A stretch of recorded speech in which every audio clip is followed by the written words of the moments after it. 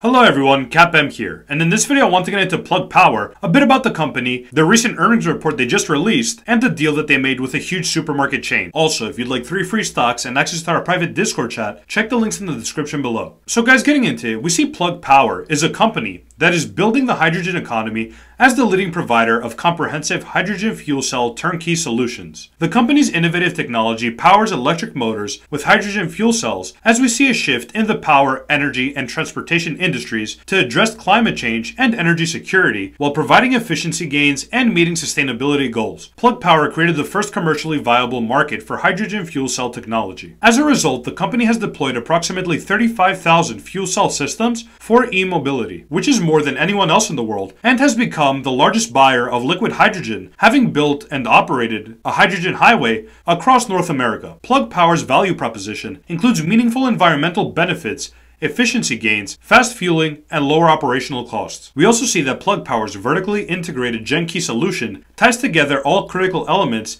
to power fuel and provide services to customers such as Amazon, BMW, and Walmart. The company is now leveraging its modular product architecture and foundational customers to rapidly expand into other key markets, including zero-emission on-road vehicles, robotics, and data centers. So guys, this company is very interesting because they are essentially one of the leaders in the hydrogen fuel market that are pushing for huge adoption of hydrogen energy. And if you really believe in the hydrogen fuel economy, this stock can be one of the best pure plays. So getting into a recent deal Plug Power made, we see that their shares popped after the company announced a new deal with UK-based supermarket ASDA, where Plug will provide the hydrogen fuel cell solutions to power their lift truck fleet within their supply chain network. ASDA's partnership with Plug Power includes a purchase order agreement of Plug Power's full-service GenKey solutions, and the turnkey solution includes fuel cells, hydrogen fueling equipment, hydrogen, and Plug Power service. Plug Power released a statement that said, "This new customer continues Plug Power's growth in Europe and represents the first deployment at scale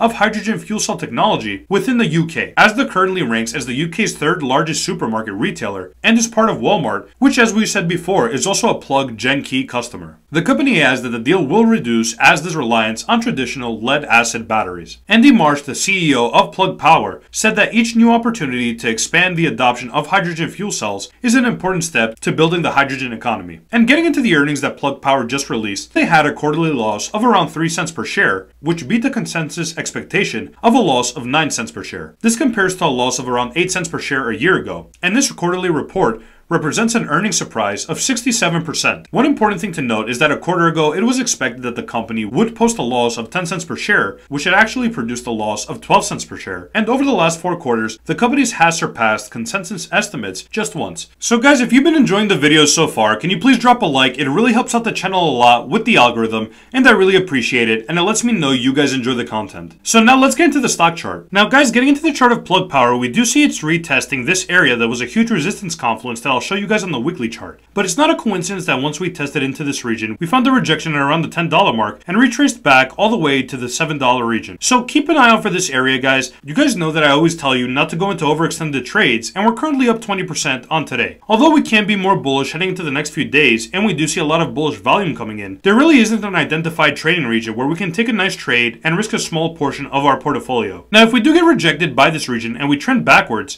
we can try to find support around the 20 exponential moving average, which we've used as support since the beginning of June, and we've trended much higher without really touching it, right? Once we had the huge market capitulation in March, we tested back up and used the 20 and 50 exponential moving averages as a catapult to trend much higher. And we see over here during the breakout, we had an ascending triangle formation that I always tell you guys creates upwards pressure when you're trading in a trading region for a long time. And we had a huge breakout on a lot of bullish volume that could have signified a higher uptrend in the chart. So keep those areas in mind. Now, where would I look at for a trade on Plug Power? Well, since we're currently overextended, if we do see a huge capitulation over the next few days/weeks, we can potentially trend in this area, right? And we see that this was a nice bullish hammer candle where we did see a reversal. And here we have 382 confluence alongside with the 50 exponential daily moving average as well. So I think this area is a nice support confluence where we see 3 support levels, and we can potentially take a trade risking around 5% of our our portfolio to maybe head to the high of this region, that would be a nice 6-to-1 reward to risk ratio and a gain of around 32%. Now let's head into the weekly chart to show you guys a clearer picture. And as you guys see on the weekly chart, during kind of 2011 and 2014, we tested back into this $10 region after we broke out of it in 2008, right? We tried to break out of the region just to get rejected by the 20 and 50 exponential weekly moving averages, and several times after we tested, we just capitulated further down. So there's a possibility to see a similar trend play out on Plug Power during this week, guys. So be careful, because as I said, we're already up 45%, and this can be a good region where investors do take profit. Now, what I want to see to be more bullish on Plug Power is a breakout of this $12 to $13 region and a close on the weekly chart, and I do think we can trend higher. But the other key areas that I am looking at currently, if we do see a huge rejection and a downtrend, is this level over here, which we talked about on the daily chart. But if we do start breaking and closing on the weekly chart under this level, guys, I am going to be more bearish, and I do think we retest back into this $6 region, which again doesn't have to happen, but technically speaking, it's always a possibility. If we do see bearish price action under this region, we lose our weekly support and we would trend much lower. So this level over here is very important, because on the daily chart, we have the 200 exponential and simple moving averages sloping into that region. We have the 618 level confluence on the Fibonacci sequence.